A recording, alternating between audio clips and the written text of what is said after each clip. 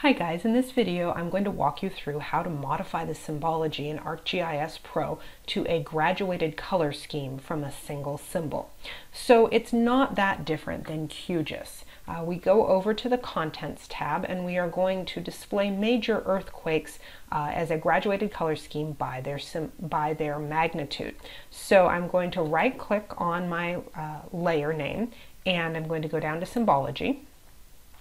And currently it is displayed as a single symbol. If I wanted to simply change that symbol, I would double click right here and I would have all sorts of options. But instead what I want to do is I want to display this as a graduated color scheme. So I'm going to come over here and pull down this pull down menu and select graduated colors.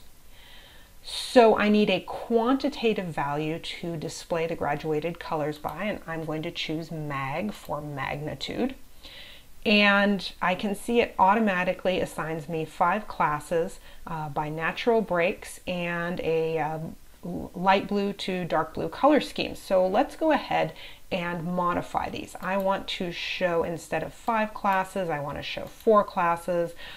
And I'm going to reverse the symbol order in order to have the yellow be the lowest magnitude and the dark purple be the highest magnitude.